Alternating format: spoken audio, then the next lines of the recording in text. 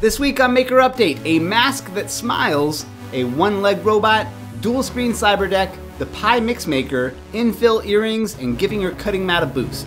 Hey, I'm Donald Bell, and it's Maker Update time. I hope you're all doing well and staying engaged with something that's rewarding for you, even if that's just daydreaming about projects. And I have plenty of those for you in the show, so let's get started with the project of the week. Tyler Glaiel made this LED matrix face mask with an animated mouth that responds to your voice. Best of all, it's pretty cheap and simple to make your own. The most expensive part is this 8x8 flexible LED matrix that runs around $15. You add in a 9-volt battery, an Arduino Nano, a microphone breakout board, and a little DC to DC converter to bring the battery voltage down to the 5 volts needed for the board and the lights. All of those components get stuffed into the mask. The Arduino is basically looking at the microphone volume to decide which frame of mouth animation to display, and switches quickly between them. For the cherry on top, Tyler added a smile animation that triggers when he makes a popping sound with his mouth. From what I can tell looking at the code, there's a bit in there called pop detection that triggers whenever the volume reaches the upper limit. So ironically, it's possible to activate this when you're yelling at someone. It's a cool project, and Tyler does a great job showing each step of the process in his guide and links out to the code on GitHub.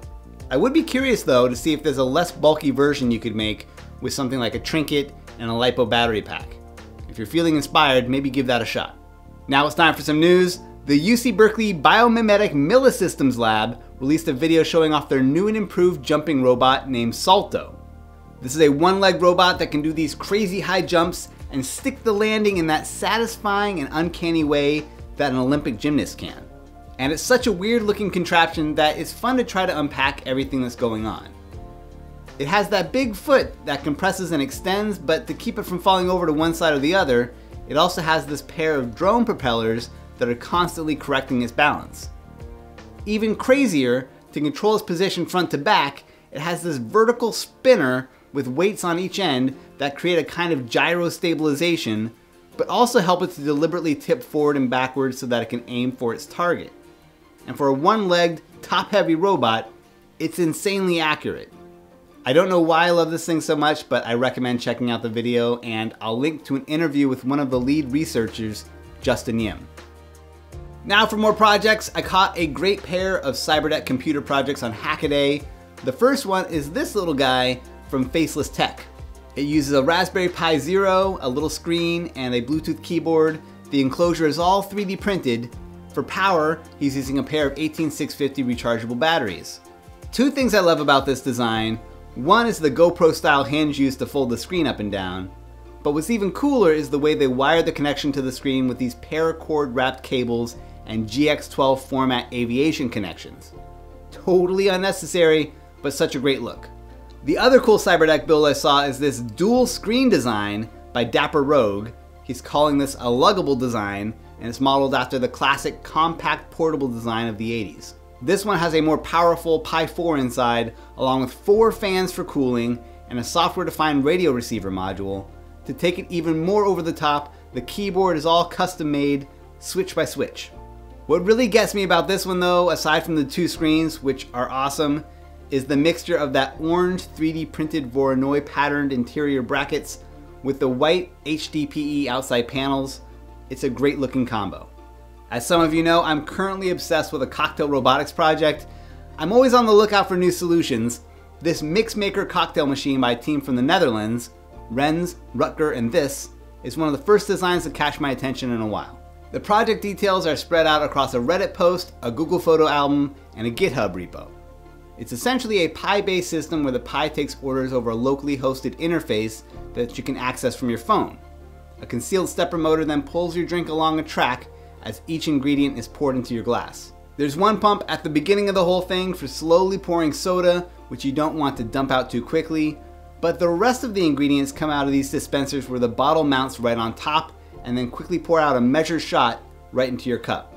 To make this style of dispenser work, you usually have to shove a cup underneath to activate it manually. The smart thing this team did was to mount a servo on the back of the cup holder with a linear gear that shoves up into the dispenser to get it to pour out. It's a lot faster than using pumps, and it looks cooler too. But unfortunately, they seem hard to come by in the US. On Instructables, Penolopy Bulnick shows off a new 3D printed jewelry technique where she uses the infill patterns generated by her slicer software as part of the aesthetic. The trick for this one is just to use a basic solid shape with a hole placed for the jewelry hardware.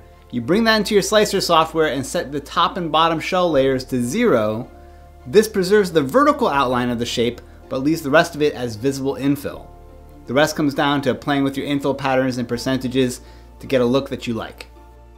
Now for some tips and tools. On YouTube, Will Cogley has a video up that details his history with creating a biomimetic robot hand, what makes it so difficult to do that, and how he's approaching a new design that we'll hopefully see unfold over the next few months on his channel.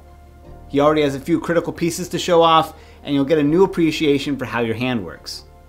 On Tested, Norman Chan has an entertaining video on how he created this laser cut riser for his model making cutting mat. It's a surprising story that evolves into a jigsaw puzzle and an LED lit platform for displaying your models. It's a great design story.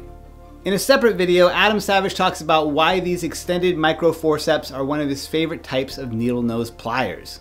If you remember the Jamie Heineman toolbox teardown from episode 172, these were also a part of his must-have toolkit. On Cool Tools, I have an interview up with Matt Stultz from Prusa Research. We talk about why the DeWALT DWP611 router is not only one of his favorites, but why it seems to pop up on most DIY CNC router machines. And on Gareth Branwin's Tips, Tools, and Shop Tales newsletter, he's got a great tip from Bob Netzker on using Sugru putty for casting things with metal. Also a tip from Punish Props on sculpting with foam clay. For this week's DigiKey Spotlight, check out their latest video on understanding motion sensors, accelerometers, gyroscopes, magnetometers. You'll get a useful technical description of each and how they differ. You also get a demo of how these can all be put to work for your next project. Alright, and that does it for this week's show. Be sure to subscribe, leave a thumbs up, or leave a comment. Let me know what you're doing to stay engaged or even just entertained. You can get on the Maker Update email list to get show notes emailed out to you so you never miss a show. A big thanks to my patrons on Patreon and to Digi-Key Electronics for making this show possible. Thanks for watching, and I'll see you next week.